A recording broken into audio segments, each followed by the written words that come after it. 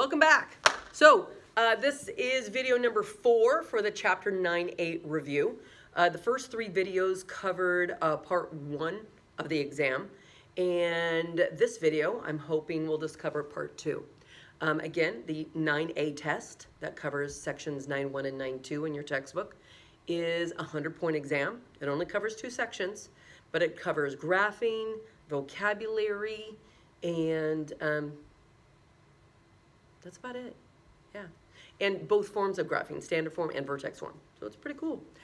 Make sure that you watch the first 3 videos. Part 1 can be retaken for a higher grade. This part cannot be retaken for a higher grade. Whatever grade you get the first time is your set grade. So, cool beans, we need to really prepare for this part. So it says, Study Guide 9A, Part 2. Let's read the directions.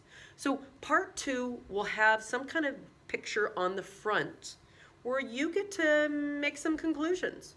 And it doesn't even matter what conclusions you give me. As long as they are valid, I will accept them. Okay, so let's read.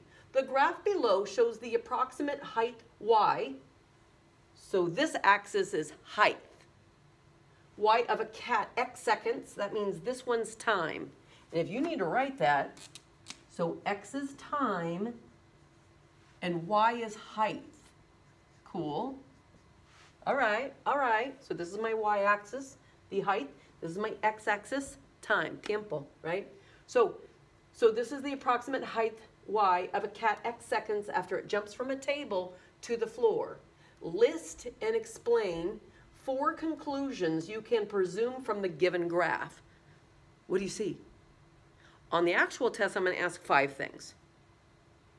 And it's going to be about a frog, just FYI. Pretty similar picture too. Not exact though, but it's similar. So there's a frog jumping. Tell me 5 conclusions. Tell me anything you see. What do you see? This is not me trying to get you. This is me going, hey, very bright young person, tell me what this is telling you. And by the way, if I sit with 30 kids are going to tell me 30 different conclusions. And they're not necessarily wrong. If it's a valid conclusion that you can see, cool, tell it to me. Okay? So at the bottom, it has some lines. Here it gives me 4 because I've only asked you for 4 conclusions. So 1, 2, 3, and 4. On the test, I'll ask for 5. That's the only difference. So we have height and time. And this one just happens to do with a cat. Again, test 1's a frog. Is it a frog? Might be a grasshopper. A critter that jumps. Go with that. Okay, so we have this cat. I'm a cat lady. I have 3 cats, Frank, Floyd, and Lola. And they jump from everything they possibly can. And the real fat one doesn't do a really great job because he slams into stuff and just skids down. And then he looks at me like he's embarrassed. Like, did you see that? And I'm like, yeah, that was embarrassing. Don't do that. So this cat is on a table right here, and this cat jumps up and then lands. I'm just going to give some random thoughts that I have. You're like, when do you give random thoughts? Rude. Okay, so if this is where the cat started,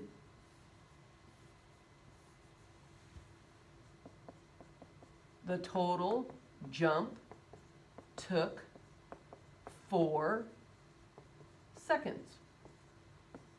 That's one nice conclusion. Random, but that's doable. That's a nice conclusion. You can tell me this conclusion. This you can tell me that this is a parabola. That's a good conclusion. You can tell me it's a quadratic, which means it formed a parabola. You can tell me that this shape has a maximum, which is true, right? Because it's a mountain. And you could even tell me where that maximum happens. 1, 2, 3, 4, 5. The max happens at 5. You could tell me it has a vertex at 2 seconds. The cat was at a maximum height of 5. You could say something like the cat was at its maximum height in 2 seconds, something like that, right? So 2 seconds, the cat was at its highest. You could share where the landing point was, which was 4-0.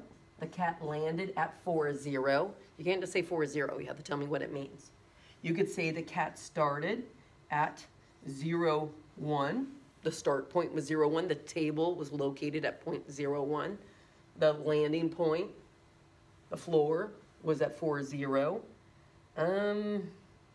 You could tell me that this is a parabola that opens down, which would imply that the A value of the equation is negative. There's so many conclusions that you can give me. Pick 4 and put them on your study guide, okay? Now, the actual test, again, is 5 conclusions, and it's about a frog jumping from the ground more to the ground. So there's no table elevation. But good question, and it's you thinking it through. You can choose whatever you want. I don't care. Cool. Nice. Now let's flip this sucker over. This is the hard part. Go ahead and read the directions at the top. Now, I will be honest, if some person gave me this test in high school, I would have panicked. I really wasn't good at like true-false questions or sometimes always never. I would literally talk myself into the wrong answer the majority of the time, which is frustrating. Trust me, I can still do that. It's a talent. You know, you're welcome. So I know that these are hard. These are 1 point each. You're going to have 15 of these on your test. And the front side was that frog question. That's going to be 5 points. So this is a 20-point part 2. You can't retake part 2. Again, you have a front side that you're going to have to come up with 5 conclusions, right? Not 4, but 5. So 1 point each. And then the back is 1 point each. So it says, for questions 1 through 10, please indicate whether each statement is always true. 100% of the time, that is a true statement, Mrs. Miller. Never true. That is never true. Or could it sometimes be true? So what you're going to write on the line is either the word always, never, or sometimes. Going through it. Okay? That's all you're going to write on this little line. And it's worth 1 point if you can get it right. Cool. Let's read the first one. The graph of a quadratic function is a parabola. That is always true.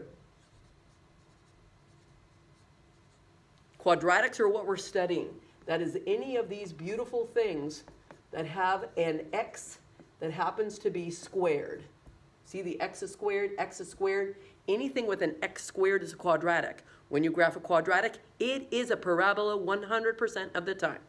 Cool. That is always true, baby. Now, I'm going to give you 15 of these on the actual test. You're only seeing 10 on your study guide. The highest power of any variable term in a quadratic formula is a 1. That's not true. It's a 2. Never true. The graph of a quadratic function contains point 0.30. Well, it could. Not always. But I mean, I could literally create a shape where 3, 0, yeah. That one has 3-0 in it. Is it always going to have 3-0 in it? No. So this is a sometimes. Sometimes it could, but not always. The graph of a quadratic function has a maximum. Wait, sorry, let me read that one more time. The graph of a quadratic function that has a maximum opens upward. My brain just went, what? So I'm a visual girl, okay? I'm a visual human. I need things to be in a visual manner for me. So I'm going to scooch this up, and I'm going to draw a picture. The graph of a quadratic function that has a maximum opens up. Let me draw a picture. Okay, there's a parabola that opens up.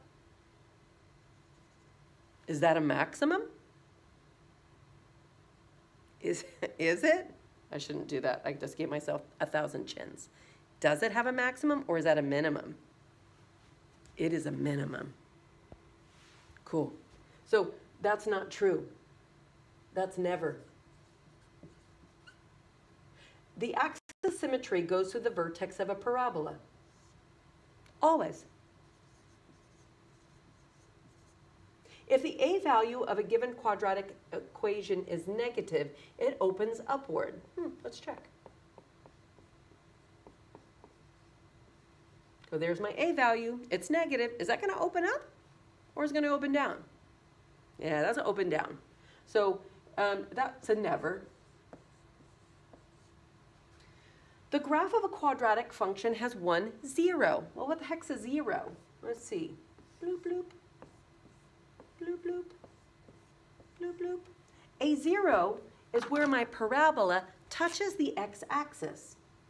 This one has 2 zeros because it touches this beautiful parabolic shape, touches this line called the x-axis 2 times.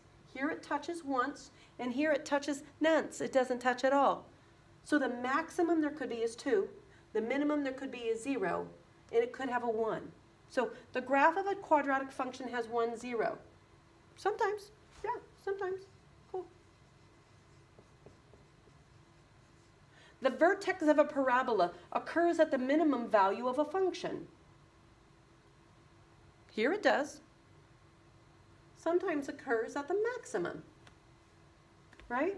But we can say sometimes for that, yeah. Sometimes. Then we got 2 left. I'm going to scooch this up real quick. But really, there's 15 on your actual test. But you're kind of getting to see 10 of them in advance. 5 are mysterious. Mysterious. Okay, last ones. Here we go. Last 3. Or last 2, excuse me. The quadratic function has an axis of symmetry at y equals 7. 1, 2, 3. Can you guys see that? 4, 5, 6, 7. Axis of symmetry. Well, I just drew one. But are they all going to have an axis of symmetry at x equals 7? No. But sometimes it could. And last but not least, the graph of a quadratic function has no zeros. Sometimes, right? This one never crosses that x-axis. Gotta be careful when you say that. You could say a naughty word. It never crosses. This one cross, bloop, bloop, once. This one cross, bloop, bloop, 2 times. So no zeros, that can happen sometimes. We're gonna go with sometimes on that one. Cool beans. Okay, we're good. All videos are done. And if you put all the videos together, it's about 10, 20, 30, 40, about 50 minutes, okay? So 50-minute, you can watch them in little pieces. You don't have to watch all of them together. That's a lot of Mrs. Miller. I don't even know if I want to hear my own squeaky voice that long. But please study. You got this. I know you do. You can do it. Okay. Blessings. Have a good day. Study hard. Get there and dig hard. Learn this stuff. And I look forward to amazing grades.